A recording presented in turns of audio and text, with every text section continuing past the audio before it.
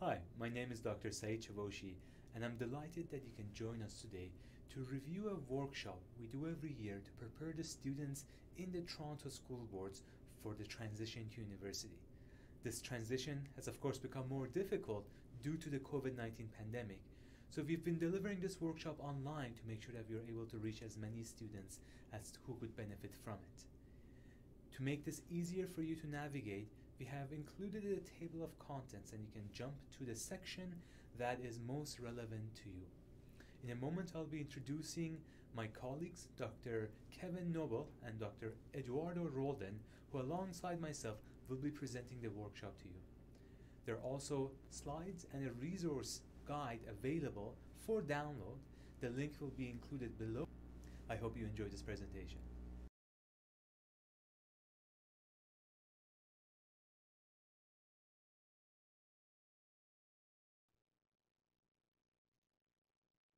I want to thank everyone for joining us today on an informative and hopefully interesting presentation on how to get ready for your post-secondary studies. We're going to get started shortly. I'll take the moment now to introduce the panel. We're thrilled here today to have three amazing colleagues who have presented this last year too. So if you were around, you may have seen us doing this presentation for some of your classrooms.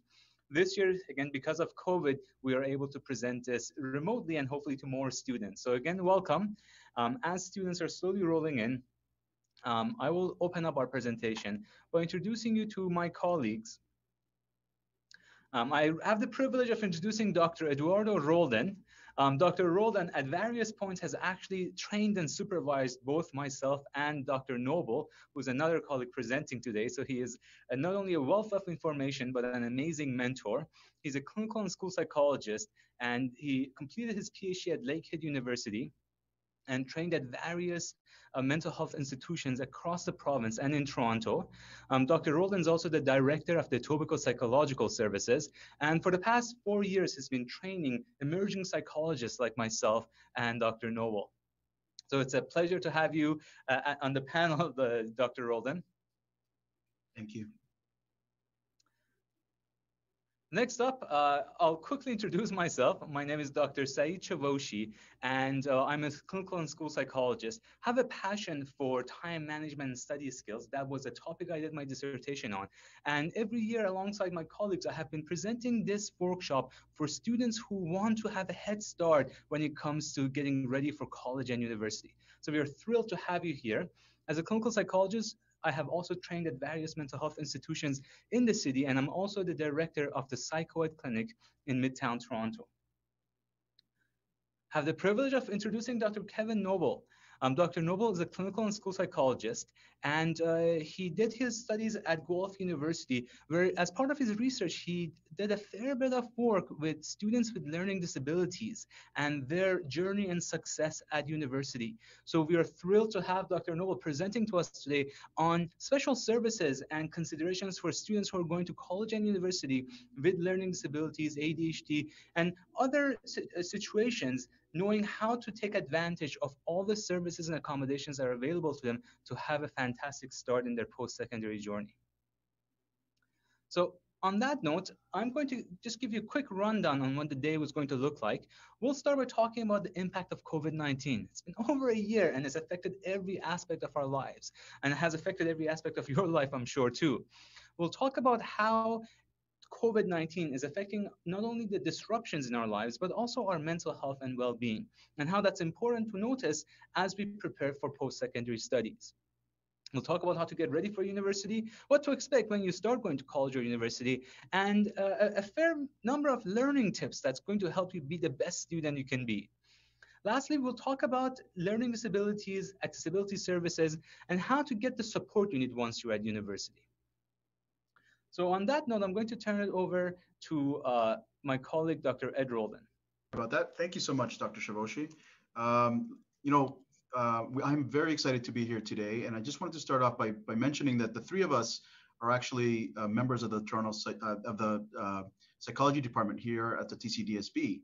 And one of the things that we're hoping to do through our discussion is sort of give you a little bit of information that is going to help you, as Dr. Chavoshi said, transition. This is such a huge transition point. This is an exciting and yet also, I imagine, for some individuals, an anxiety-provoking transition.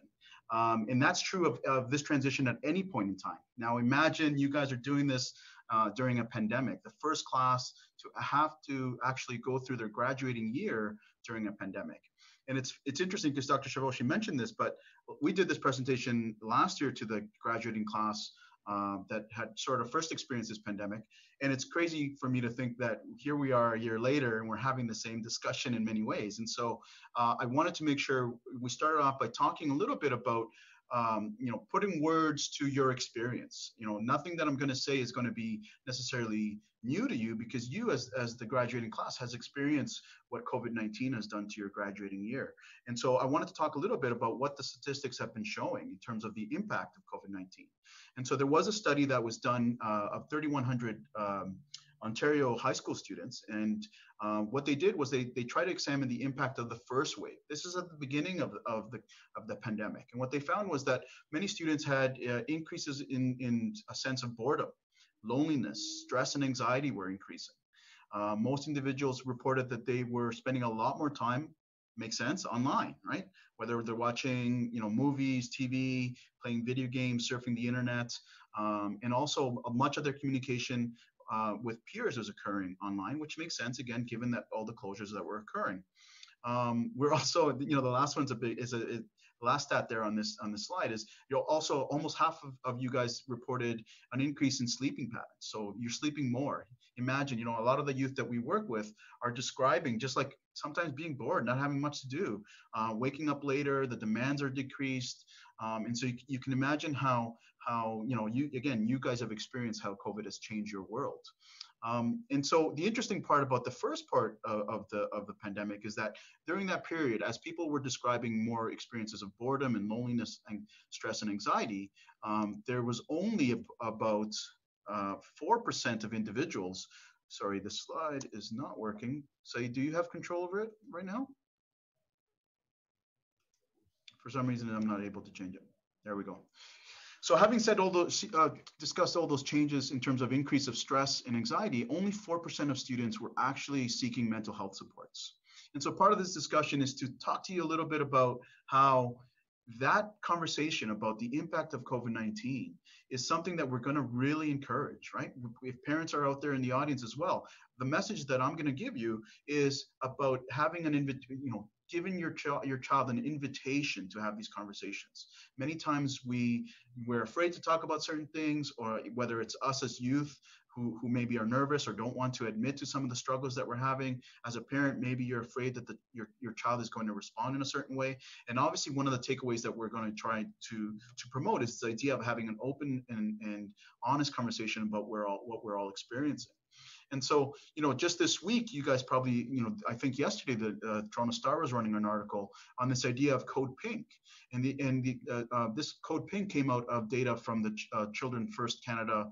It's a nonprofit organization that did a survey about the impact of the third wave on youth, and what they found was there's been a drastic change in terms of substance use disorders, suicide attempt admissions, ER visits due to mental health. 70% of youth reported that the pandemic has harmed their mental health. So think about that, how staggering that is. 7 out of 10 kids are reporting that their mental health has been impacted in a negative manner due to pandemic. It makes sense, but it's still staggering to see those numbers. And if you look at Stats Canada information, the age group that you guys fall into, the 15 to 24, reported the greatest decline in mental health overall. It's about 20 points during the pandemic. And so, okay, so again, I'm saying things that you guys are experiencing. So what? First question that we may want to wonder is, may want to ask or talk about is, why is this happening? Why is our mental health being compromised? Well, it's interesting, right? When the three of us all work in private practice, and the three of us also work with youth for the most part. And one of the things that was interesting to me as when I'm working with youth is that I've seen a big difference between the individuals during the first part of the pandemic and the latter part of the pandemic. In some ways, the first part was difficult at first, but as we went into the warmer months, kids started to sort of enjoy that they weren't at school. There were still some social outings that we could do. And then during this last closure, I felt that kids started to feel the brunt of the pandemic a little bit more. It's just getting more tiring. It was more like, are we still doing this? All these emotions of like, of maybe some frustration or anger, you could see in our community that it's starting to rise a lot more now. And so if you think about, why is this pandemic sort of impacting our mental health? I think it's important to recognize sort of three main components. The first is, oftentimes when we're afraid of something makes us anxious. It's something very specific. If it's a young child, it might be the dark. It might be strangers. As you get into in your teenage years, a lot of the stressors are related to social. Like, what are people going to think of me? What if I make a mistake? What if I make a fool out of myself?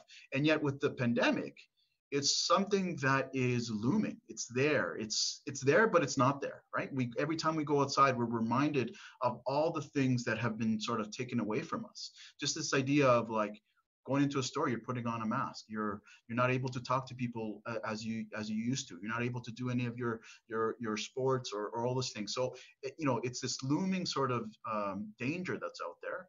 And whenever something is looming or everywhere, it can tire our system out, right? Our basically what ends up happening is we're in a state of stress throughout the experience of the pandemic. So you can imagine why that starts to drain the system.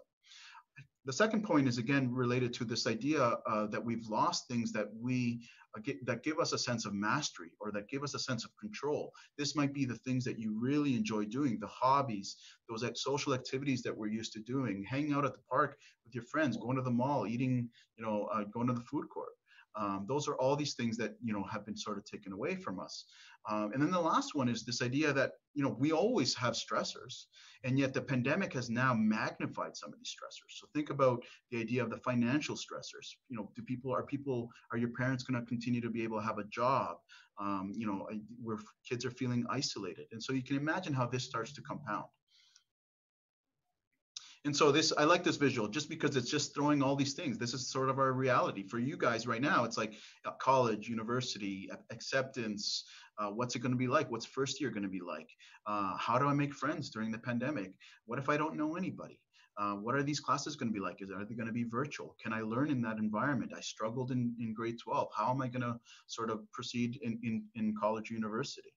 And so in many ways, I like to think about this idea of the analogy of the straw that broke the camel's back. Because in many ways, it's not a big thing that causes something to fall apart. It's the accumulation of things. And so if you think of all these things, again, I go back to what I said earlier. This transition point is a huge accomplishment for you guys. And for anybody that goes through it, it's a big deal. And with a big accomplishment, there's always stressors. So there's always going to be some weight on your shoulders. And what we've done, or what you guys have had to experience, is that normal transition period with all of its stressors, in addition to all the added weight of it occurring during a pandemic. And so in many ways, this idea of having that chronic stress can turn into a sense of despair. People talk about languishing. You look at, I don't know if you guys have seen articles, but people have been talking about a sense of languishing, a sense of despair that the population is describing. And in many ways, what's interesting is that when we feel despair, there is an adaptive quality to it. If you think from a biological organism, whenever it's faced with insurmountable odds, sometimes the body starts to shut down so that it can recoup some energy and sort of bounce back when it has an opportunity. And I'd like to sort of propose the same thing for us psychologically. Sometimes when we're being bombarded by so many stressors, we can feel like we're shutting down. But in many ways, I would encourage you to look at it as this is an opportunity to start rebuilding and be ready for that time when society starts to open up again. Okay. Sorry, say it again. I don't know if you can change the.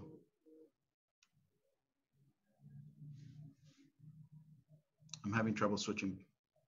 There we go. And so just quickly, because I don't want to take too much of Dr. Chavoshi's section, but I think it's important to recognize what's happening. You guys are experiencing an interrupted rite of passage. This transition point is supposed to be that point at which you're leaving sort of childhood and adolescence and into adulthood.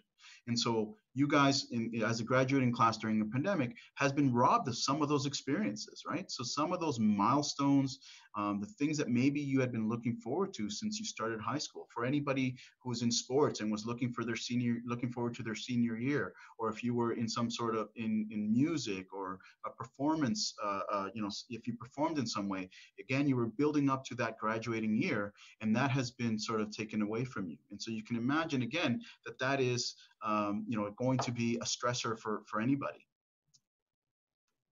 So can you change the slide, please? Dennis, I think you have control. For some reason, I'm not. Yeah. So this is what I was just talking about. This idea that there's been a disruption in milestones, and I think the key here is to acknowledge how you feel about it. Let's talk about how difficult this has been. Let's talk about the things that have been taken away from you, because in many ways, what you guys are experiencing is a sort of grief, right? Like, what is grief? But a loss of something meaningful and something, and sometimes it's unexpected. And grief is a difficult sort of experience and emotion that we all go through. And so I think one of the first things that I'm going to say to you guys as a unit, whether it's families or as individuals, is to acknowledge, and unfortunately I can't switch the slide, but it would say the first thing that I'm going to ask you and encourage you to do is to acknowledge what's happening. Let's talk about it. Name what is occurring. I'm going through grief. I'm going through loss. I'm going through a difficult and challenging moment.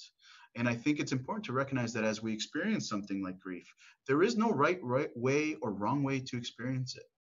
There's going to be, a mix of emotions. At times you might feel angry, like, how was this taken away from me? Sometimes maybe it's guilt, like, oh, I didn't wear my mask that time. Maybe I should have. Or sadness. I can't believe, again, I'm sad. I feel isolated, lonely, heartbreak. And in many ways, and so I think it's important to acknowledge that.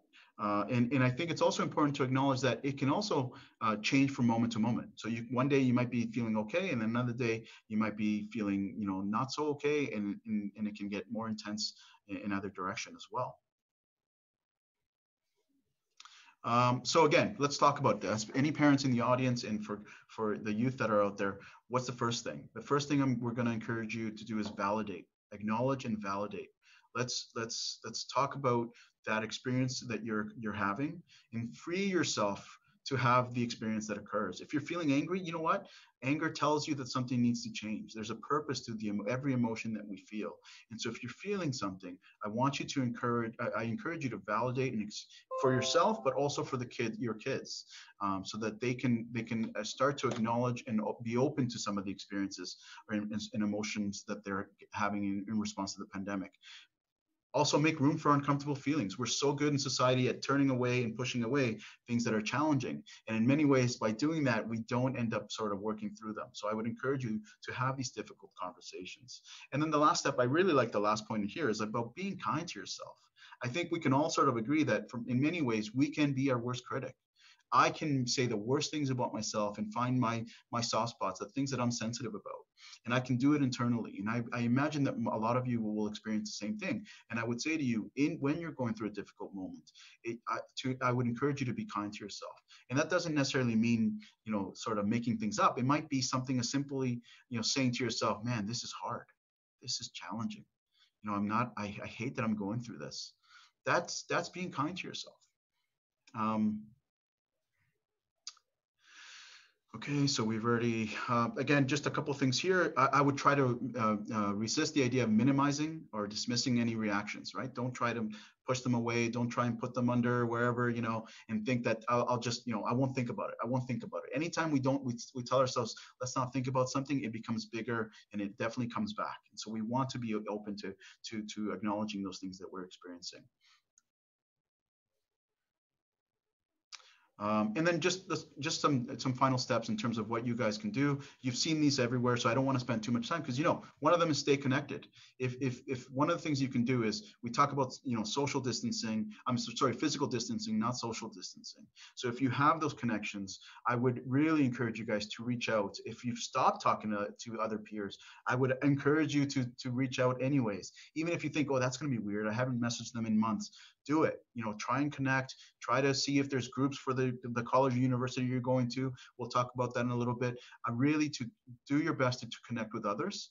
Focus on the things that you can control. So think about how you may finally be able to celebrate your graduation. Think about the things you may be able to do once the pandemic sort of eases up and we can go back to more normal life. And then finally, emphasize, they put an emphasis on some of the contributions that you guys have been doing for the better good. You guys have, followed rules and done things what society is asking you to do, and in many ways that has restricted from some of the things you could experience. So acknowledge the role you've been playing, and acknowledge the fact that there may be some frustration and annoyance based on the fact that we're still in this pandemic a year later. So again, acknowledging and give yourself space for those experiences. Thank you. Thank you, Dr. Roldan. And let's talk about, as you go through acknowledging the disruptions you've had, acknowledging the changes you face, how do you get ready for university? And usually there's an orientation week at the start of your university or college career. This year, because of COVID, this has been disrupted somewhat. Last year, most institutions had moved their orientation to online. We reached out as part of this webinar to all the institutions we could in Ontario to see how they are structuring their orientation moving forward.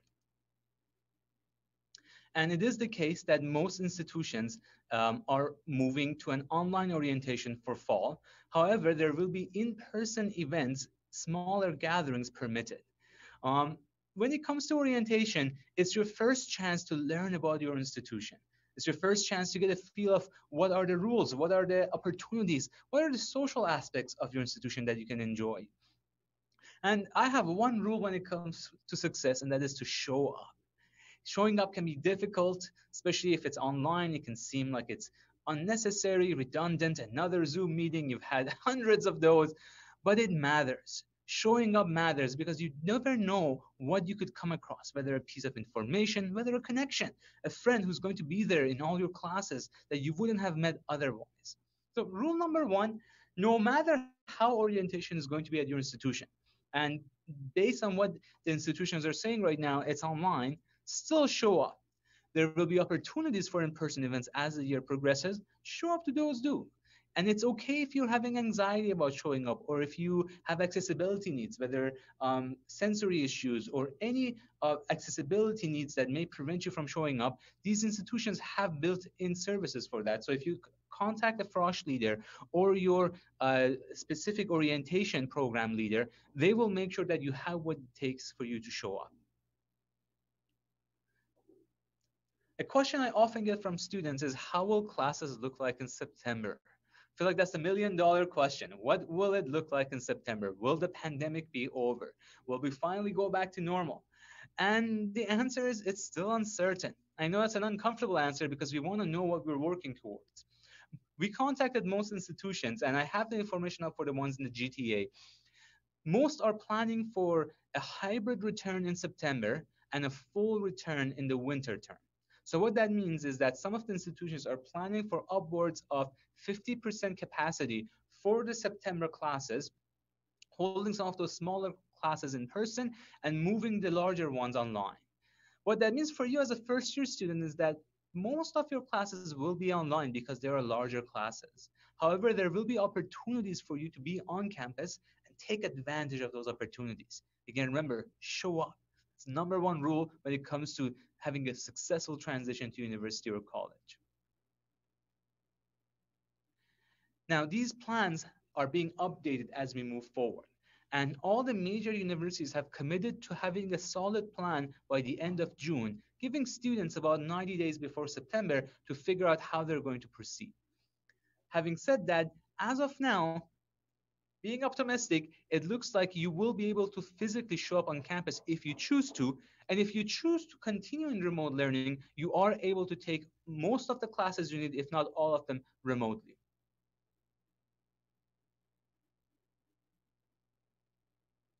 So what do you do once you start university? At first, it's exciting. There's going to be a honeymoon stage. Then you may experience some challenges, and that's normal. I've worked with hundreds of university students, and I was a psychologist at York University Student Counseling Services, where I would do therapy with many students who are experiencing challenges. It is fairly common to experience challenges such as low mood, such as anxiety, when you are in university. And there are many services available for you. The first service that is the one that perhaps you should consider most immediately is the counseling services on campus. All major universities have accessibility and counseling services where you can meet with therapists, psychologists, social workers who will talk to you and help you navigate the challenges that you're facing. There's also provincial-wide programs that are available to you regardless of which institution, college or university you attend. The one that's available to all the students is called Good to Talk. It is a phone line where you can call and talk to a trained professional to discuss what are the challenges you're facing, talk about ideas of how to improve and where you can get farther help. So remember that when you start university, after the excitement wears off, it is okay to experience stress. And if the stress becomes overwhelming or if you feel like you need help, reach out. There is help available.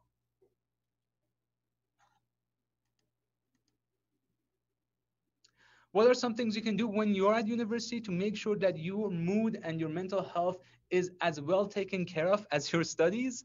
Well, physical exercise is one of the best ways we know of how to take care of our mood. Make sure you stay active. It's easy to fall into the routine of just studying and staying in your room. It's important to engage in exercise. Maintaining a good sleep routine. It's again easy, especially when you're doing online learning, to stay up till the 4 or 5 a.m. till the wee hours of the morning, and then again have a disrupted sleep in the afternoon. Being able to get a good night's sleep is not only important for your mood and mental health, it also helps with your learning because our brain consolidates information during sleep. And lastly, remember that there are various exercises. These are psychology exercises available to you as a free app that you can get that really help you cope with your stresses.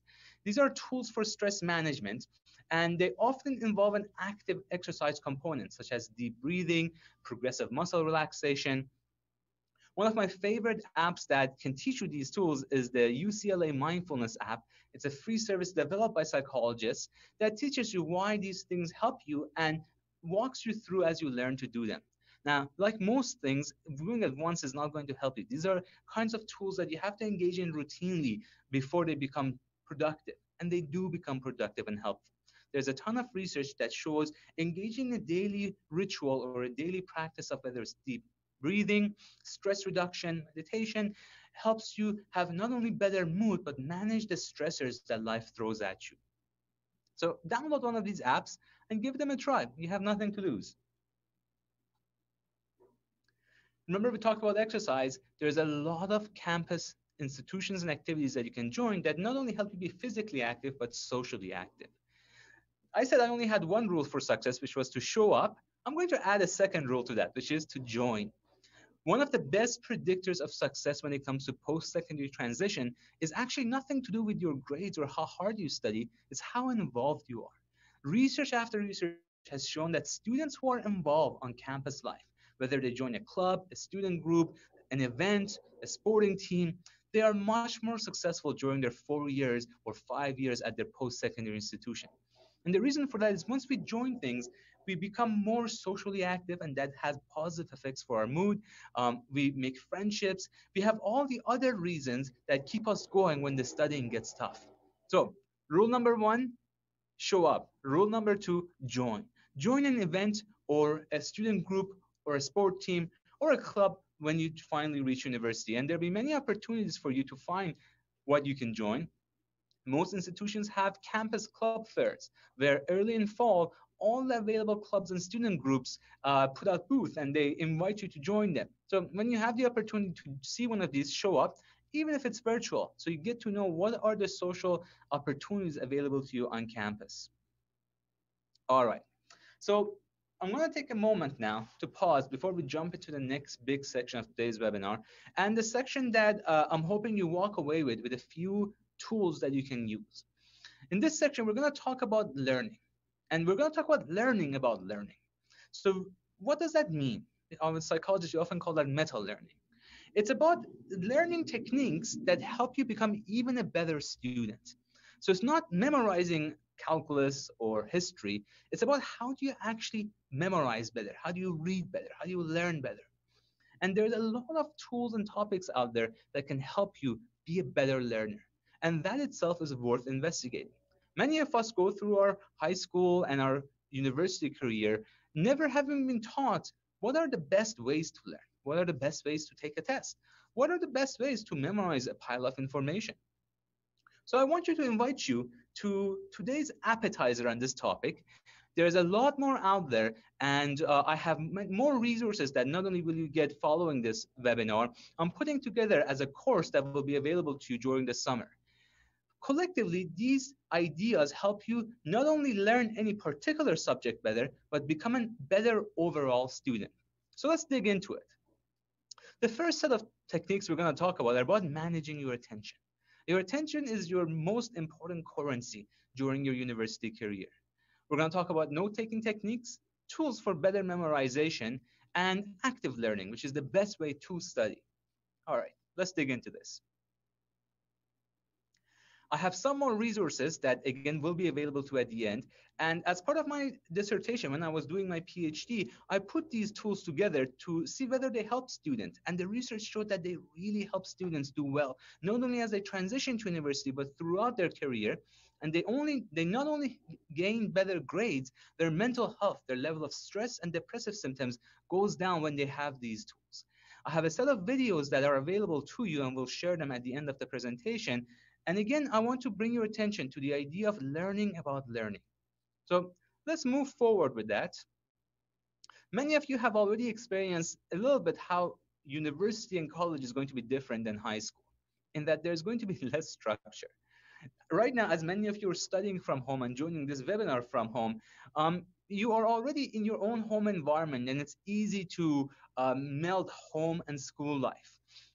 Now, in university, there's even less structure. For example, no one's actually taking attendance to see that you're showing up to class.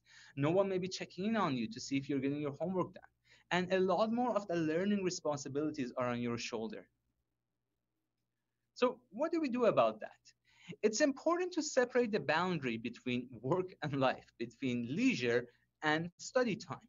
Those boundaries help us get into that zone where we can be productive and focus and pay attention. If you're studying at home, it's important to change your environment to signal to yourself, to your brain, that this is learning time, this is school time. If you're sitting with your pajamas in bed and trying to read a book, that may not be the best way to study. I often tell students it's really good to divide leisure and school. So maybe have a table where you go to study, that's your school table, and have another environment, whether it's a corner of your room or in your bed or anywhere else where you do anything but study. Maintaining clear boundaries between work and personal time is not only critical to studying and learning, it's also important for your health. Oftentimes, we can become overly stressed when we combine work and school, so we never feel like we're done school or done work. We're always carrying this baggage of tasks and to-do lists over your shoulder. So how do we separate this boundary when COVID and remote learning has made it so easy to mix the two up? There are two things we can do: using space and using time. When it comes to space, you literally can have a different table or a different laptop or an iPad dedicated to school, and a different environment dedicated to leisure, to playing games, to hanging out with friends. Better yet, dedicate a desk to studying and play outside. Go get some fresh air. When it comes to time, it's important to block off your study times, preferably around the same time every day, and have an actual timetable, calendar up. So you know when your school starts or when your work period starts and when your leisure starts. So you know, let's say after 7 p.m. every day, you don't have to do any more school. It's your personal time.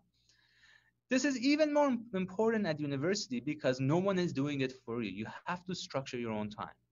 And one of the tools that makes students successful is being able to pre-plan their study time. So ahead of time, block in a couple of hours for each course a week where they go to study. And what helps is to actually not only block off the time, but also write what you will be studying and where. What is the physical location where you'll be at? So a weekly study schedule may look like this, where you have your classes plotted in and the different chunks of time that you're going to spend for each class studying. This allows you to do two things. First, recognize when work is over so you can relax. Second, you can see how much time do you actually have. Oftentimes, we are a lot busier than we think we are. And once you put in all the hours where you have to spend for the different courses, especially at university and college, you'll notice that there's not a lot of spare time left. So you better make sure that you're not leaving all your readings or work pile up so that you have to cram before a midterm or an exam. All right, let's talk about active learning. We're going to talk about three different sets of principles that will help you be a better learner. Now, again, this is an appetizer. There are many more tools out there, and I'll share many of them with you both at the end of this webinar and through a course this summer. For now, I want you to get a sense of what it means to use learning strategies to become a better learner. Let's start by talking about attention, because that's one that you may not have considered before, and it's perhaps the most important thing we're going to talk about today. Managing your attention. There are so many things that pull us and tempt us to multitask. You can be on your phone, you can be messaging someone while you have your book open and trying to study. Oftentimes, I see students in the classroom where they have one tab open, but they're looking at the lecture and they have five more tabs open: Facebook, social media, email, news. As a university instructor, I would often see students in the back of the lecture hall have many tabs open and not be able to focus. Now, why is this hard? Why is it hard to multitask? Because simply put, we can't. Our brain cannot multitask. We do not have the physical ability to multitask. When we are multitasking, what we are doing is quickly shifting our attention from one task to another. And every time we do this, there's a cost. A cost in terms of energy, accuracy, and most importantly, memory. Every time you're studying and you get a text, bing, and you check your phone, what was in your mind gets partially wiped because that information wasn't fully processed. So every disruption makes us a less efficient learner. Now, do we have a lot of disruptions? Yes, we do, and there's a lot of research showing that. This is an old research talking about how people check their phone 150 times a day. And that may sound to you like a lot, but a newer research study has shown that it's even more than that.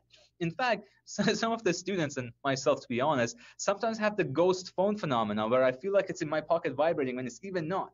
We all have this tendency to constantly check our phone, and especially if it's in our visual field, we can't ignore it. What that does is that our everyday life is often interrupted by a phone or a distraction on the phone roughly every 5 to 10 minutes. And those are a lot of distractions. Now imagine these distractions happening when you're trying to focus on something important, effortful, that you want to remember for later. And there's a lot of popular research and articles on this that you can look into yourself. The fact that multitasking and these distractions prevent us from being an efficient learner. So you could be studying for hours, yet not retaining as much information. Now, it doesn't only affect you like secondhand smoke. Multitasking and being distracted while you're trying to pay attention affects those around you. In a study in York University, they looked at not only were you multitasking, but in your visual field. If you were sitting in a lecture and someone in front of you had their laptop open and they were watching a hockey game or they were on Facebook, would that affect your ability to study? And the results were amazingly yes. Just like noise pollution or secondhand smoke, if you're around people who are distracted, who are engaging in multitasking, when you are trying to pay attention, it's super easy to become distracted. In fact, we can't control it. Your brain automatically gravitates towards novel or new information or stimuli. So if you're sitting here and trying to look at the screen and you have flashing lights around you, your eyes will dart to those lights.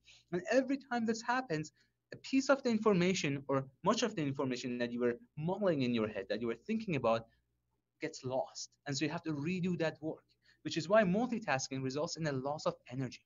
You feel more tired when you're engaging in multitasking. So as I said, when I was teaching in university and college, sometimes I would go to the back of the lecture and this is the scene I would see. Some would be trying to pay attention, others would be on social media, others would be checking email, others would be on news. And this not only affected their own learning, but their neighbors' learning. How do we know this? This is a group of students playing a computer game in one of my lectures. And this sort of thing does not allow you to be the best student you can be. Remember, we want to separate leisure time and learning time. So they did studies where they had students turn off their phone during lecture. and they remarkably did better in their studies. They also had studies where they would have students not have a laptop during lecture. Now, I know for many of us that's no longer an option, but it brings to your attention how multitasking gets in your way, because without a laptop, those students perform much better in their classes. Now, why is it that we're so addicted that we cannot override the impulse, the desire to check our phones, especially when the notification light is going on? It's because initially, every time we get a little notification and we check it, we get a small brain high. It gives you a sense of interest, joy, when you notice that someone's trying to contact you or you have a piece of news that's waiting for you. And so what happens after a while, this becomes addictive. So much so that if a student's phone is taken away from them, they start experiencing anxiety. They start feeling uncomfortable. I know many of us, if we leave our phone at home, even if you're halfway to our destination, we would go back and pick up our phone. It's now part of our body. Without it, we can't go anywhere. So it's important for us to manage it. It's unrealistic for me to say, just leave your phone at home when you're going to class. You're probably going to take it with you. What do we do to deal with that? Now remember, the strategy that's not good is trying to just use your willpower. The reason for that is our willpower is quite limited. So if you're trying to override it with your willpower constantly, you're using up a resource that's better put in other areas, such as trying to focus.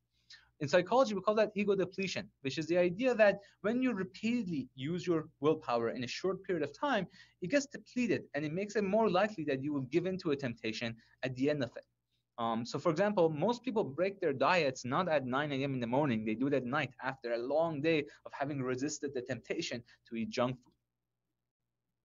So, what do? You're sitting at home, you're trying to be a good student and focus, and you have a cheerleader screaming notifications behind you. Check your email, check your messenger, check your WhatsApp. Oh, you just got a notification from a friend. You're missing out on something.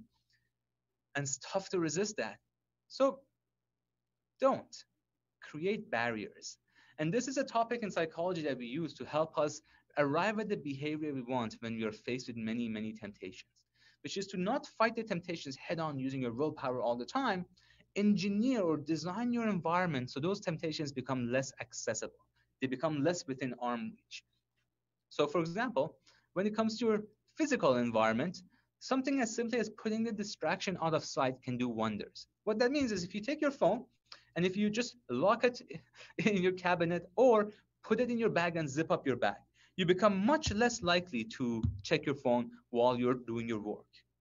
If you physically remove it to another location, so for example, for students who are trying to have a better night's sleep, I often tell them to have their phone on their desk or somewhere far away from their bed so it's not within an arm's reach so they don't get tempted to check it. Similarly, if you're trying to study in a library, make sure your phone is not on the desk face up, looking at you, tempting you every second of the moment to check it. If you don't need the internet, you can turn off your wireless connection. Just that extra step of having to turn it back on to check social media creates an impediment, a behavioral barrier that makes it less likely that you go and waste time on social media when you're trying to study. A better technique is to even separate your fun device and your social media or your gaming device. So you can have a different location for when you go to study and a different location for when you go to play. And you can have a different device for both. So if you have a laptop and a desktop at home, maybe set your desktop such that it only has educational or work material and use your laptop for or a tablet for playing games. You can also separate accounts. So if you only have one laptop or one tablet, that's great. Create two different accounts. Call one the learning account. You can call the other one the leisure account. And make sure that in the learning account, you only have the tools you need for learning, nothing that will distract you. In fact, you can add tools that will help you stay focused, tools we call web blockers, which I'll tell you in a moment. If you have more than one electronic device, make sure that the one you use for fun and the one you use for studying are separate. Now, I told you about web blockers. These are tools that you can install on your laptop that block your access to the internet or to a number of websites, such as social media websites, for an amount of time that you choose. So essentially, you're in the driver's seat, but you're deciding beforehand to not have that temptation. It's like deciding to lock up a muffin for an hour so you don't eat it right away. You can eat it later. In this case, you decide, okay, I don't want to have access to YouTube for an hour while I'm studying because I know I usually get distracted on YouTube or I usually get distracted on Facebook. So you can block that website for an amount of time that you choose. There are different web blockers. Here's a couple of my favorite ones: Freedom, Cold Turkey, Self Control. And they all do something that's important is they impose limits on your behavior, but limits that you set yourself. So you yourself decide, okay, what's a reasonable amount of time for me to be spending on social media, or that for the next hour, 2 hours, etc., I don't want to be distracted. I want to be able to actually focus on the things I'm trying to do. There's an app called Limit where you can install on your tablets and computer where you can actually set a hard limit on certain websites. Maybe you notice that you're spending way too much time on Instagram and you ask yourself, well, what's a reasonable amount of time for me to be on this every day? Beyond that, I may be harming myself, getting in the way of my ability to learn and potentially harming my opportunities in the future. So set a limit and then abide by it. The beautiful thing is that you don't have to impose a limit on yourself. Once you set it, the app or the device will impose it for you. There are other fun apps, and again, these many more of these tools will be in the course we're preparing for you. One of my favorites is called Forest, where you're trying to grow a tree on your phone. And if you check your phone, the tree dies. So this tree takes half an hour to an hour to grow. And when you're sitting down to focus, you set the app to start growing your tree. And just the fact of not wanting to kill your tree makes you not check your phone during those half an hour. And the longer you focus, the more robust or tall that tree becomes. Now, I know this sounds simple, but it actually is quite effective because it's doing something that is in your interest. It's gamifying your ability to pay attention. In the same way, other apps and games, they gamify your ability to lose attention. By gamification, we mean that they make it into a game. So the more you pay attention to them, the more stars you get. You get a streak on Snapchat, the more you do it. So essentially, they're turning it into a game, but the end result of that game is for you to lose your attention to this company because they make money off your attention. Apps like this do the opposite. They turn it into a game for you to reclaim your attention, for you to pay attention to the things you want to pay attention to. There's a website and a set of resources for how do you manage technology so it doesn't harm you, so it doesn't take over your life. It's called the Center for Humane Technology, and it has many suggestions. I've picked out some of my favorites. One of them is to turn off notifications on your phone, because oftentimes those notifications, they're just like Pavlov's dog. They ring us and distract us from the thing we're trying to do, and they get in our way. There's no reason why you should be getting a bing or a sound or a light every time someone messages on Facebook. You can check that at your own leisure. Similarly, getting rid of apps on your phone is even better. That added step of having to check them online, the behavioral barrier of having to check them online, makes it more likely that you will not do it often. You only do it when you want to do it versus when the app is trying to encourage you to do it. And remember, keep your phone out at night, not in your room, and definitely not beside your bed, because that makes it very easy for you to disrupt your sleep, which has a lot of negative effects for your learning and for your mood. All right, so let's say you've been really good student. You're focusing, you've used these tools, web blockers, you're sitting there, but these apps just in the back of your head, you know you've got a notification, you know you want to check it. What do? You can't go cold turkey. At the end of the day, you want to stay in contact with your friends, so you can't just not check your phone. A better solution is to take breaks. Not just breaks, but structured breaks. Structured breaks are breaks that you take every so often, and you're only allowed to take them for so long. And when you come back from your break, you only focus on one thing at a time. This is called chunking. And when we use structured breaks, we become much better at balancing our ability to pay attention and also to check these notifications that are weighing on our backs. One of my favorite techniques for structured breaks, this is a technique that many university students use, and I use myself during my graduate studies, and it's really effective. It's called the Pomodoro technique. Now, it's a fancy word. It means tomato. It's not that fancy. It's a word for a technique that involves paying attention for 25 minutes and then taking a 5-minute break. That 25-minute chunk is called a Pomodoro. And the Pomodoro technique involves doing 4 Pomodoro chunks. So you work for 25 minutes, you take a 5-minute break, work for 25 minutes, take a 5-minute break. You do that 4 times, and then you take a longer break. Something as simple as a Pomodoro technique can help you balance the way of the distractions with your desire to get work done in a focused manner. Now, there's a lot of great Pomodoro timers. You can buy physical timers. My favorite ones are apps on the computer or phone that can actually do it for you. They can block distractions and give you a Pomodoro timer so you know you have the focus for the next 25 minutes. And remember the rule when it comes to uh, chunking with your studying, you do one thing at a time during a chunk. So if you're right now reading a book, you just read that book. If you suddenly have a question that you want to Google on Facebook, or you want to look up on Google, you write it down. During one Pomodoro, you only do one thing. You can then devote a whole Pomodoro to answering emails, to Googling questions you had.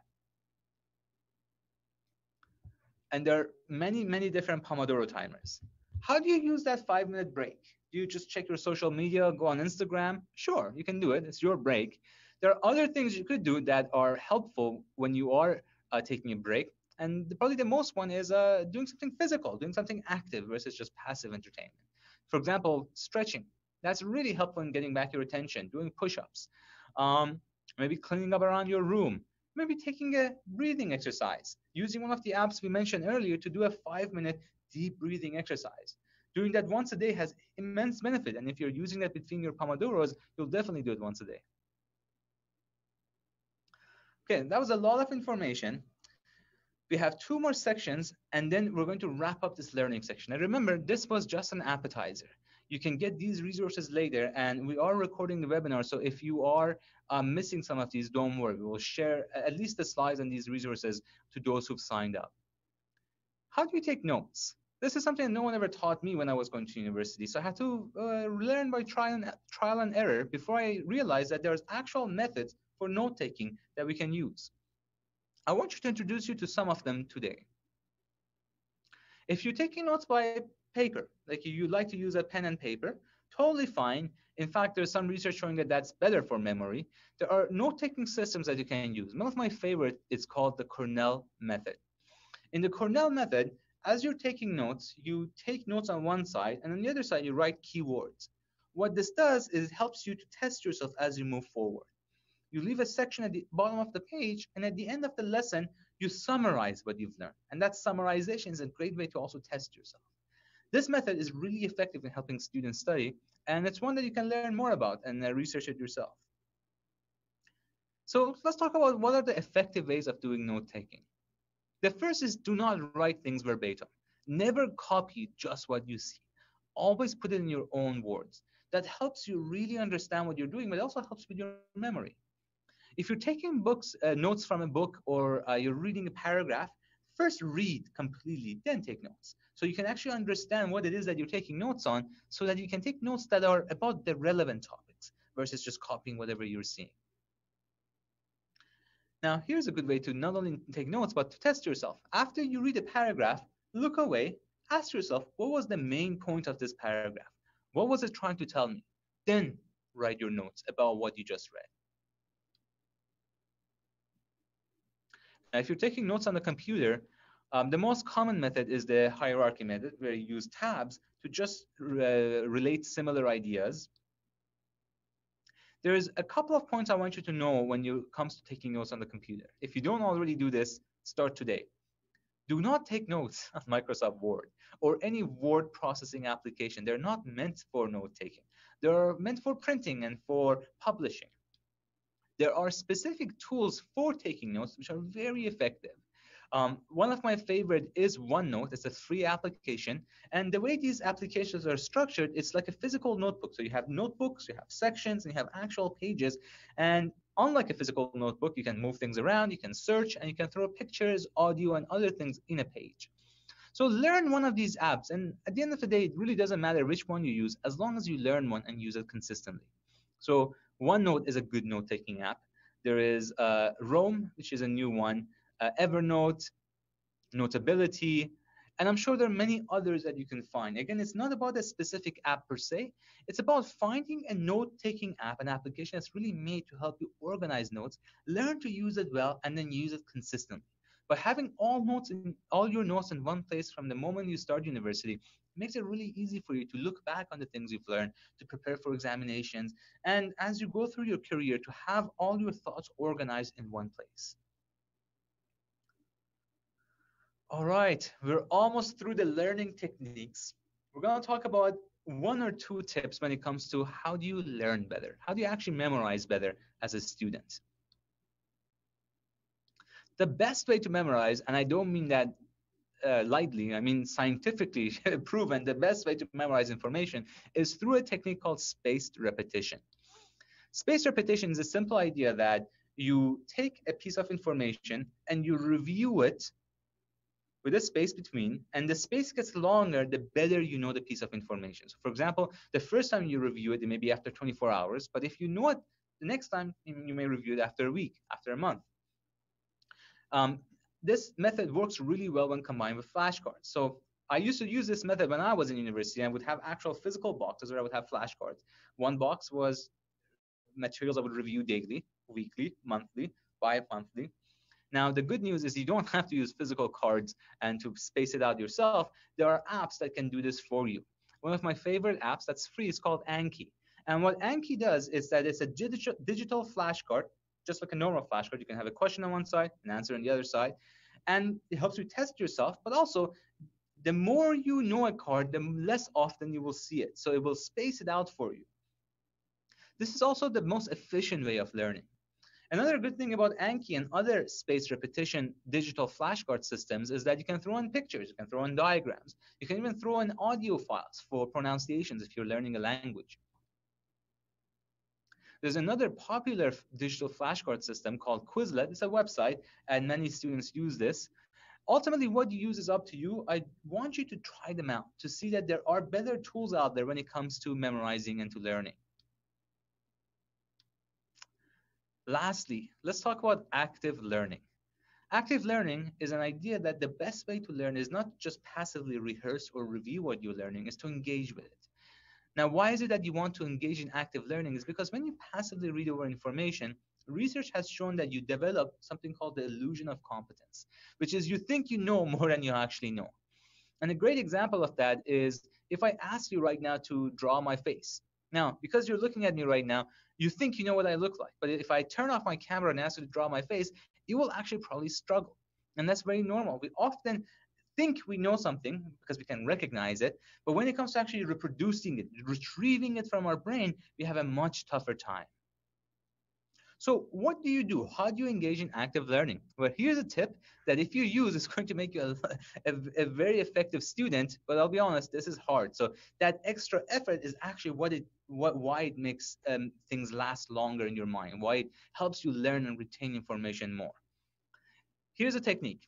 When you're studying next time, instead of taking notes, write down questions. So let's say you're reading a passage about history and you're reading about Louis Riel. Instead of writing what happened to him or the date it happened, write the question that you think someone would ask you if they wanted to test your knowledge. Write down who was Louis Riel? What happened to him? So even though you're reading and you're taking notes, your notes are not just copied information, they're questions. After you do this for one Pomodoro, take the next Pomodoro to go over the questions and see if you can answer them. If you can, great. Write the answers on a separate sheet of paper so you have your questions for review later before the exam. If you can't answer it, then go back and see what it is you missed, why you couldn't answer it. And again, remember, keep your questions because you can review them often and you can review them before the exam. This also allows you to have a set of questions always ready when you want to test yourself. The central principle of active learning is to constantly test yourself. The idea is this, that the proof of learning is in the testing. So as many ways as you can to find to test yourself, your learning will improve. One example we already talked about is to write questions instead of taking notes and then try to answer those questions. Another way you can test yourself is to look away from a paragraph you have just read and in your head ask yourself, what was that paragraph talking about? What did I just read? One technique I like is called the page turn. As you're turning the page on a book or something you're reading, pause, hold it midway so you can't look at it, and ask yourself, what was on this page I just read? If you cannot answer that question, you haven't learned. Remember, the proof of the learning is in the testing. Okay, on that note, thank you for engaging with some of these techniques. I want to turn it over to my colleague, Dr. Noble. All right. Thank you very much, Dr. Chavoshi. And so today, thank you everyone for listening so far. And I'm excited today to get a chance to talk to you about some different recommendations of things that can help support students with learning disabilities in post-secondary institutions. One thing with that as well is a lot of the information I will be talking about with accessing supports is relevant to a lot of other people as well, because lots of these supports are available for everyone and a variety of different disabilities and needs, not only also within the areas of mental health and wellness too. So as I'm going to be talking a lot about more specific stuff related to learning disabilities, I'm going to kind of look at through that lens, but also add and point out things along the way. Since I'm doing that, many of you might have a learning disability yourself, might know someone or have a friend, or it might be parents here with students with learning disabilities as well. So I think it's important to often start with seeing what's, I think I might not have control here. Let me see the slides. One moment. Let's see. Well, what I was going to say is what we're going to start with is going through a little bit about what a learning disability is. And let's see, I'm just going to see if I can, it seems to not let me control the slides yet. Let's try this again. Okay, let's see. Seems, I don't know, Dennis, it seems to be switching back. Oh wait, now it says I'm controlling. Maybe there's just a delay. Okay. So what we often think of a learning disability is there's a wide variety of different presentations, different features, but commonly we often know is that someone with a learning disability is very smart. They have average to above average intelligence. Often what gets in the way is some sort of way how we process information. So whether it be our memory, the speed or efficiency that we process information, whether it be how we process sounds, or one of these areas, one of the ways we process information in affecting our academic abilities. That's often what we think of a learning disability as someone who's smart, that is having difficulties in some academic area. And often what we do, whether in high school, elementary, or moving on to post-secondary institutions, is support, especially with accommodation. So as an example, some people with a reading disability might benefit, it might just take them longer to read information, and they might benefit from having more time to read the information. Or they might learn best when they hear it. So having a computer that can also have it while they read along can also have it so they can listen to it and read it out loud, can help them show what they know and show that really average to above average intelligence. Okay, so one thing as a side note, I know a lot of people were asking about accommodations at college or university. Most institutions will at least provisionally accept an IEP. The most important message is to check with your institution. And I'll walk through an example of some of the important information and where to typically find it in a moment. But check as soon as possible to see what accommodations is and who you need to speak to see what you're able to, what support you're able to get. The second piece is universities. If I could interrupt and just add, if you do go to get an updated assessment. So for example, both Dr. Roldan and myself, we do assessments for university students who have been asked to do an updated assessment. Make sure that you have the person doing the assessment talk to your institution. Different institutions have specific requirements about what they would need in an assessment to accept that for the purposes of accommodations. Apologies, Dr. Noble. Turn it back to you. No problem. Exactly. And I was going to mention with check with your institution as well what requirements and what accommodations you might be able to have. Because often if you get an assessment done with a psychologist, if they haven't checked with your institution, point out to them that it's important to check. Or if there's certain accommodations that would be helpful and that you know you've had in high school that were helpful, let your psychologist know and see if that's stuff that they can add to the report. Also check with your institution if there might be any funding available, especially through OSAP for an assessment. And what we mean by an assessment, just for those of you that might not understand what that means, is typically it's an assessment with a psychologist to look, either we call it a psychoeducational assessment or a psychological assessment to look at the learning profile. So similar to what I was talking about previously, we're looking at IQ and intelligence, how we process information and our academic skills, and trying to see how that can inform the accommodations that might really help in post-secondary education. Okay, so I'm going to walk through an example because I often say the word accessibility services, but that is typically what it's called at a variety of different institutions. And really what that just means is it's just a center that can help for some sort of academic accommodations. There's often centers for social and emotional well-being as well, on top of that, to help get supports for students. So I'm going to fairly quickly walk through some information with the University of Toronto, just knowing that it's one of the biggest post-secondary institutions in the GTA. But certainly afterwards, I'll talk about some information in general and some nice websites that have a variety of different information for different post-secondary institutions. So accessibility services, what that really is referring to is support. So services for supporting learning, problem solving, and one that's not always known as inclusion as well, especially as Dr. Roldan was talking about earlier in the pandemic especially, is it's very easy to feel isolated or a lack of support. There's a lot of wonderful groups and different supports available for a variety of different disabilities and for people in general who are struggling academically or with any social emotional concerns. So as an example, what accessibility services can often provide is a variety of different supports. So accommodations, adaptive software and equipment. So potentially laptops, as I was talking about before, might be able to have a laptop available to you when writing a test as an example to help support your learning profile. A variety of different learning strategies, lots of ones that are helpful for everyone and many of the wonderful ones that Dr. Chavoshi talked about earlier as well. And again, a lot of peer support, learning, and social abilities as well. Just to highlight one thing with the University of Toronto website, because they actually have some nice resources for online learning for anyone to access.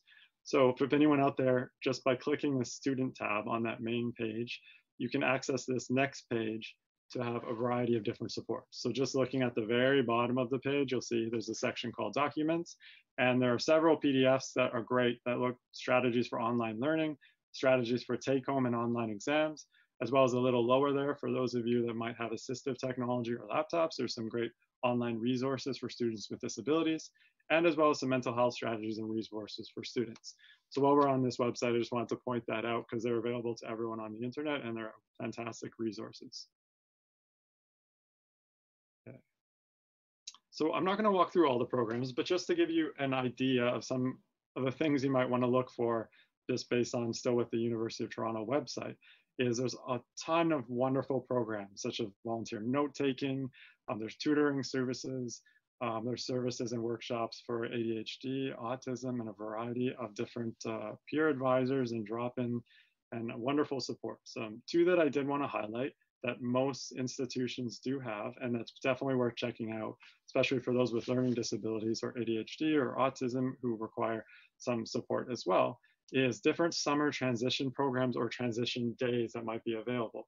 I used to be involved at the University of Guelph in a wonderful program where we used to have students with ADHD and learning disabilities come into the accessibility services, meet the staff, learn where things are, how to access materials, as well as do a lot of different interactive activities. So check these out, see if your institution has any of these because they can be a wonderful way of first getting started with your post-secondary institution.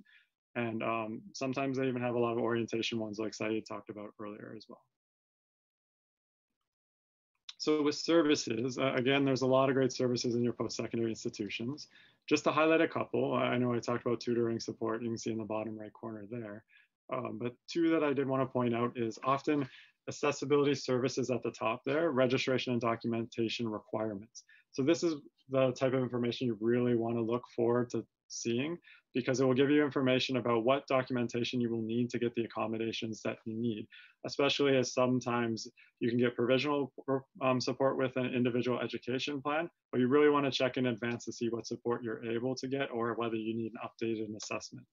So just clicking on that link for the accessibility service registration and document requirements. And also another thing to point out is there's often deadlines.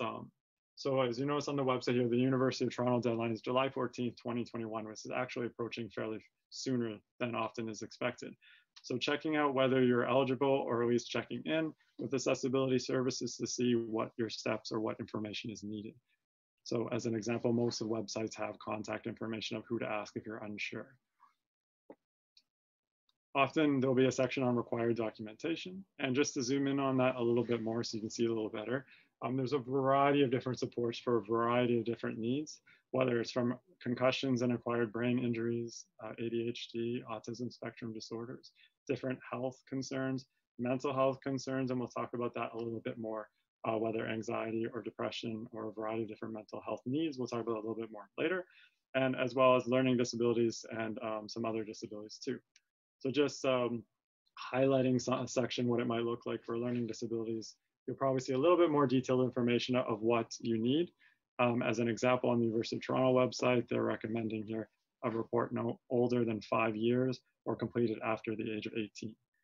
So certainly take a look, because you'll see the second line. If you provide us incomplete documentation, such as only an IEP, it is possible that minimal accommodations are implemented. So certainly check with as soon as you can, just to make sure you're getting the support you need. And especially before the deadlines, if there might be any deadlines at your post-secondary institution.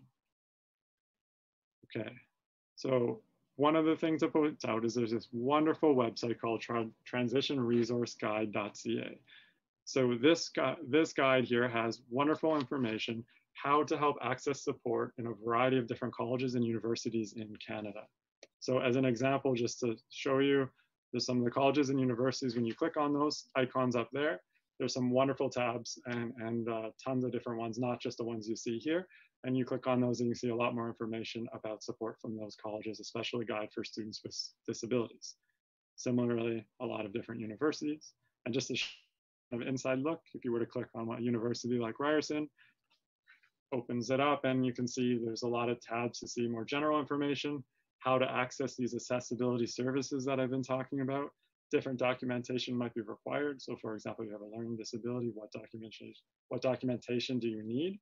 Different support services, that kind of those programs that I was going through for University of Toronto, different information about financial aid, residence, academic programs, and contact information, especially as navigating a lot of this information can be overwhelming, confusing, and intimidating as well. So which brings us to kind of our next point, is I know I kind of went through a lot of information fairly quickly.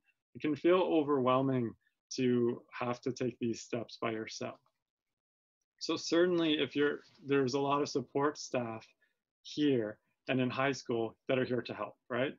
And at the same time, there's a lot of support in your post-secondary institutions and accessibility services that are also here that can support you and help you as well, right? And of course, parents and friends. So most importantly is if you are having trouble accessing this information, ask for help. Certainly there's a lot of people available that can help you go through this information. Especially one thing that I was going to lead into next is learning disability. So students with learning disability, a lot of the research shows that many have elevated levels of social emotional difficulties, especially as related to the academics. So it's not uncommon to have elevated levels of depressive symptoms, anxiety, feelings of hopelessness, frustration, and despair. So one of the things, if you are someone out there that has a learning disability or know someone or a parent of a student with a learning disability, often need help accessing many of these different supports as well. So in a lot of research that I did and others back in my time at the University of Guelph was asking students in high school, especially first year high school coming in, first year university coming in from high school, is what has it been like to be in high school? What has it been like to be in university so far, having a learning disability? And one of the terms that they often report most is the idea of frustration. So it makes sense because often if you think about that definition I talked about earlier, is we have a smart person, very intelligent, and something is kind of getting in the way or blocking them from showing what they know academically, kind of the definition of frustration. So having these conversations with students and letting them know how to support frustration, how to find outlets. I know earlier in the presentation, there were a lot of discussion of things that can be done to help support when we're feeling frustrated or angry, to slow down, take a break, and take some moments, or if needed, to take some moments to talk about these with somebody. Similarly, a lot of individuals with learning disabilities sometimes feel stupid. Not that they are stupid, they just have that feeling that they're stupid because, especially when we're younger, if you have a difficulty in reading and you have to read in front of others, it can be very difficult.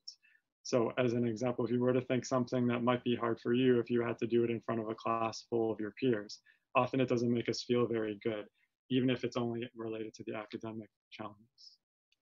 We often sometimes see some loneliness or isolation, and coming back to that, how important it is to be connected, especially with these summer transition programs or these transition days, to help feel connected with other students and understand Especially it can help to understand and build connections with other students. Feeling different, kind of along the same level, as well as a lot of worrying about the future or potentially anxiety, that would be helpful for have that conversation if you're a parent of a student with a learning disability, if they are worrying about their future. Certainly there's a lot of individuals with learning disabilities that are highly successful and that have done really wonderful things. So certainly sometimes worrying about the future is a common one that a lot of individuals expressed, as well as expressing a need to get rid of or fix their LD. Is one as well, which learning your academic profile, your learning profile, and to accept that you are a person you're not a person defined by your learning disability, you're a person that learns differently, and bringing in those accommodations helps support how you learn differently is what's important as well.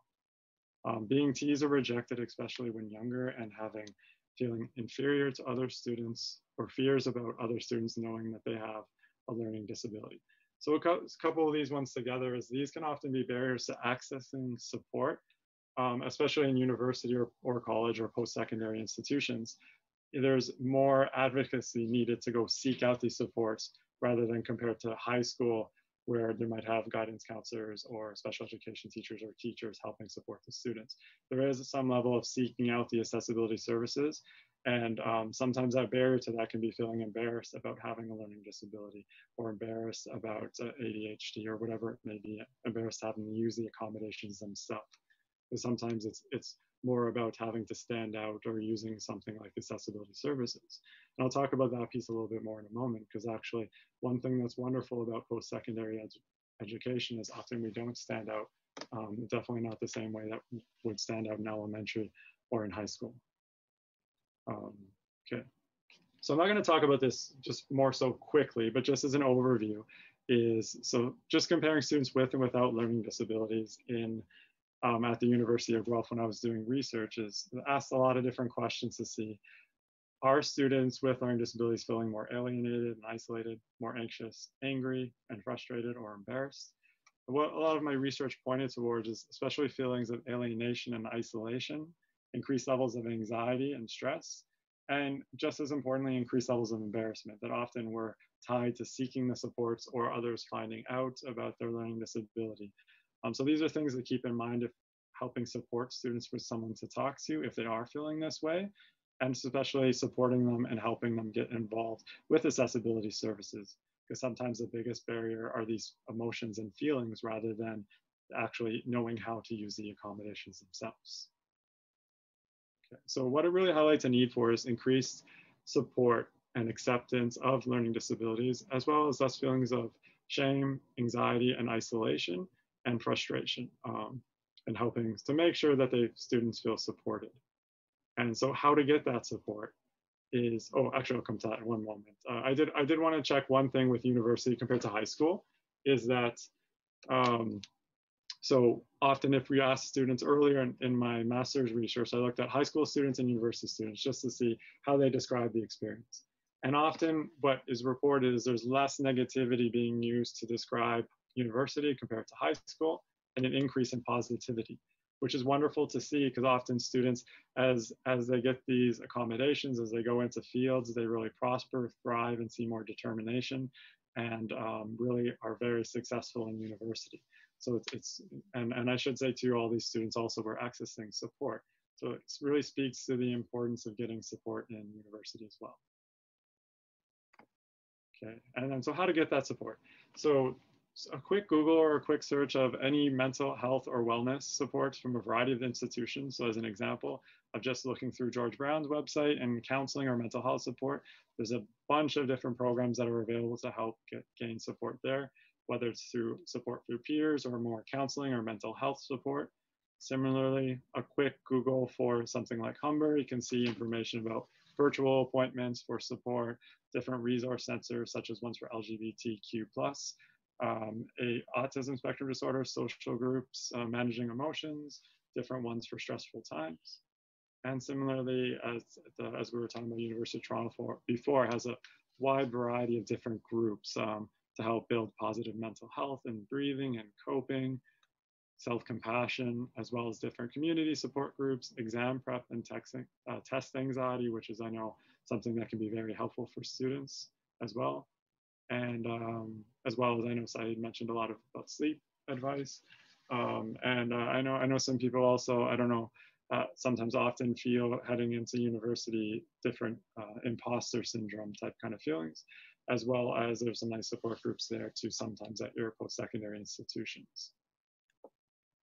Okay, and certainly with the next step, as I was talking about earlier, if you're having any difficulty, ask your guidance counselors, your special education teachers, your administration, principals, vice principals, parents, friends, maybe you know another student who's going to the same institution that you're now being enrolled in. And certainly check out some of these websites that can be really helpful for getting set up with the information that you need to connect with accessibility services or learning services or these mental health centers within the schools as well.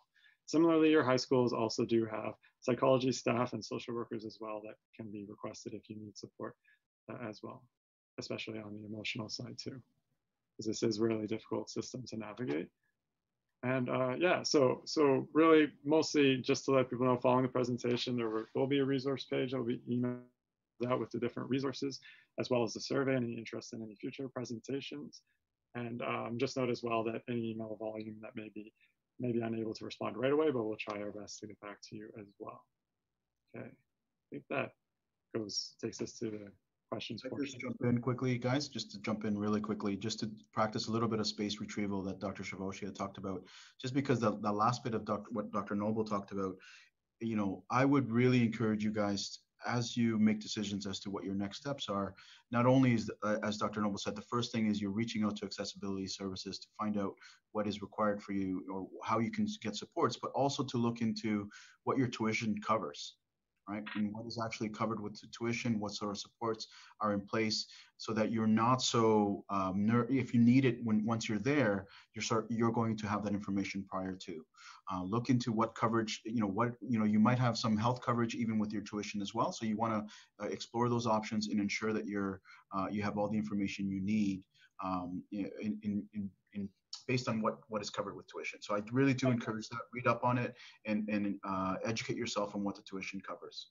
If I could add to that, Dr. Roldan, so once you start at a post-secondary institution, let's say university or college, they have a mental health center, okay, counseling and accessibility services. The services offered by the university on campus will be available to you with no additional charge. So your tuition, which is the money you paid for enrollment and taking courses, covers that. As a student, you also get additional health insurance. Most universities and colleges enroll you in some sort of a health insurance policy. That may give you further coverage if you want to see a psychologist or a psychotherapist or a social worker outside of the university. So I think it's important for you to know there were a number of questions about tuition and what it covers is that the services we spoke about, especially the services Dr. Noble spoke about with regards to accessibility services, they are available to you at no additional charge. And that's why that's a really good place to start. And they can even refer you to other services outside if that's what you need. All right, so let's, Dr. Noble, if you still control the screen, let's go to the last slide. And let's take a few moments to highlight some of the key points of the presentation. And if you have any questions, now will be the time. Otherwise, we're going to wrap up early for today and make sure that we can get you the resources that we spoke about during today's presentation. I'll start with Dr. Roldan. Dr. Roldan, if I could just, if there was one walkaway point from your segment, what do you want to walk away with? Honestly, for me, it's just about opening up that conversation. As in a lot of the work that we do is also with parents. And if there's parents in the audience, I would be really trying to emphasize the idea of mindful parenting. And what is mindful parenting? The way I view mindful parenting is recognizing sort of your what's driving your choices, right? So if you're a parent of a young child and they're having a meltdown, are you acting because you're worried about what other people are thinking about your child's meltdown, and that impacts how you behave? Now that you're dealing with teenagers, I would encourage you to be the same way of thinking of what is it that is motivating my behavior towards my children. And so that's why I started with the conversation about opening up that conversation. provide an invitation to your youth about being able to have these conversations that are difficult and challenging. And I would encourage you to try, and even though it might be difficult or a challenge, or you're worried about how they're going to respond, many times, even though a child might be or a youth might be resistant at the beginning, just the fact that you're opening the door can lead, can contribute to changes later down the road. So again, just open to those conversations, being open to the difficult emotions that are related to the pandemic and this transition period. Thank you.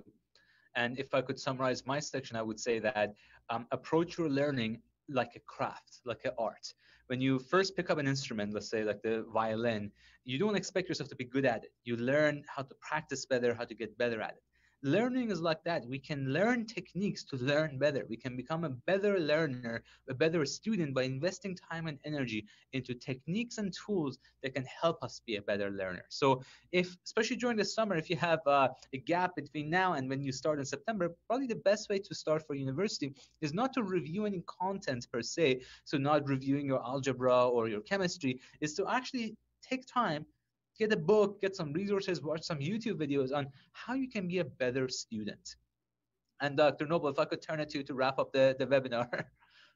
Yeah, so I think just echoing that, and what's most important is reaching out to universities, colleges, or post-secondary institutions as soon as possible, or at least take the websites to see if there's any deadlines for getting set up with accessibility services, how to do it. And if you're not sure how to do it, ask for help as soon as you can, especially before the school year ends, so you can help get set up and not miss anything that might have been offered in the summer or had a deadline in the summer as well.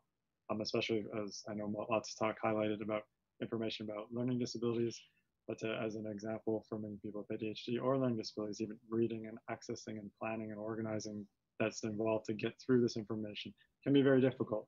So if you are someone that has difficulty with that, ask for help, whether it be someone at the school or at home or a friend. Just ask someone to see if they can help support you get set up with accessibility services.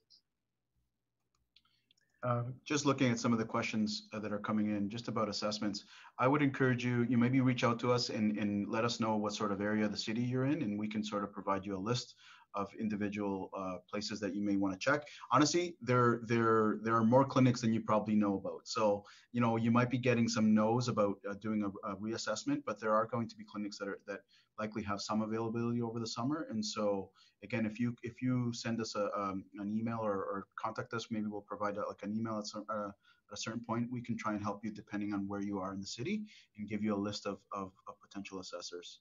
I would also add that, as Dr. Noble mentioned, you will have some provisional accommodation. So as long as you start a conversation with the accessibility services, you will have time to get that reassessment, and they will even let you know if you need it. So perhaps take a step back and first connect with the institution, see what they say, and then pursue a reassessment. There is no need to panic about that right now.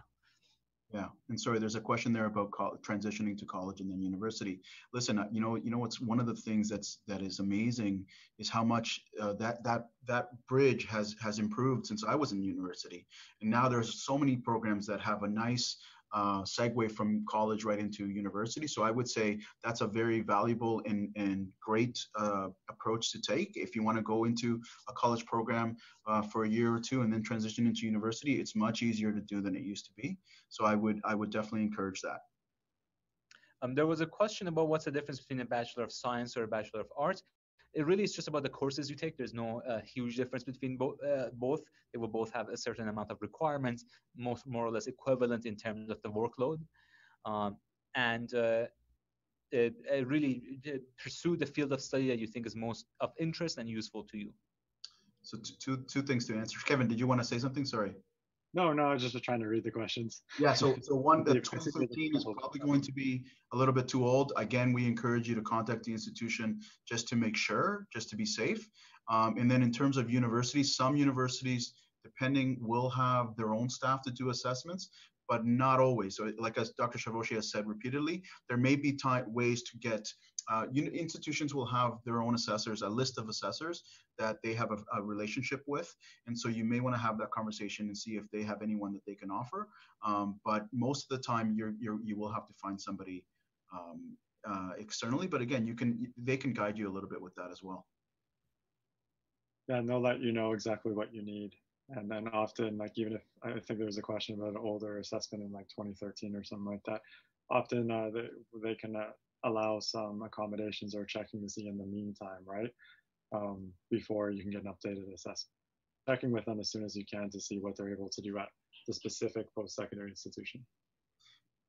And one last thing, I see some of these questions that are coming in, and one thing I will say, because again, the three of us work with youth all the time, right? And one of the most prevailing issues we see is the pressure that kids like yourselves put on yourselves, right? You think that this is going to make or break your life, this next phase. Listen, it is important, but I can guarantee you that doors that aren't open right now don't necessarily mean they will stay closed. And so one of the things about being open to the emotional part is also being open to some of the disappointments that are going to come your way, because they come for all of us. I did a 4-year university degree that I did nothing with. I did nothing with my degree, and I ended up getting my PhD. And so again, I use my example just to let you guys know that if you do find some of those challenges as you get into university or college or wherever you go, that it's always about trying to figure out how you can sort of get up from those moments. And I really do encourage you to be open to, when you're having those difficult moments, acknowledge that they're having, find resources, find supports, connect with others, and you can sort of try and get through those moments. There's a question about textbooks to prepare ahead. You sound like a very keen student, so that's wonderful. I would say don't do that. That's not the way to prepare ahead by memorizing textbook you use in first year. The best way to prepare ahead is by learning how to be a better student, so learning about study techniques. And second, reviewing some of the foundational knowledge that you'll need throughout your career. That foundational knowledge will be things like reading, writing, vocabulary, and if you are going to a STEM field, it will be basic mathematics, biology, and chemistry knowledge. Again, the content will differ based on the course you're in. It's best not to prepare for specific content, but to learn how to have a better strategy overall. Yeah, I think we've answered most. No? Yes, we are going through the questions. How can I bridge to university from college? There are actual programs that are bridge programs. So I know, for example, that I believe Dr. Roland Humber offers one, Seneca offers one. I used to actually be a professor at Seneca in their university transition program. And the way it works is that you do 2 years at Seneca College, 2 years at York University, and you graduate with a university degree. So there are specific programs called transition programs. I would ask you to look into them. If you're not in a specific program, you can still transition. You may just not be able to carry over as many credits. So you may end up doing an additional year or an additional summer. So I think we've addressed most of the questions that were relevant to us to the presentation. There were some questions about specific programs and the course requirements. Those would be wonderful questions to ask your guidance counselor, who can help you with specific program entry requirements, grades you may need, and the application process through OAC, which many of you would have already gone through. So again, please make an appointment with your local high school guidance counselor. Again, there are questions about whether you need to take a specific course like physics for entering a university program in psychology. Those are questions best answered by your guidance counselor, because they can sit down with you and help you notice what the requirements for each program are. They will be different, and those requirements would be addressed through OAC, which is the application submission portal. Okay, I think we've addressed most of the questions. And on that note, I'm going to wrap up the webinar.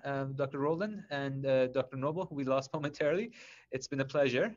And again, I encourage you to send us an email if you have any questions that we haven't addressed. We will try to get to it, but of course, there's a large email volume at this time. And we hope to share with you additional resources and materials following this webinar, and we'll let you know when the recording is available. On that note, I'm going to say bye on behalf of our panel. Take care, everyone. Thank you for coming. Thank you, everyone.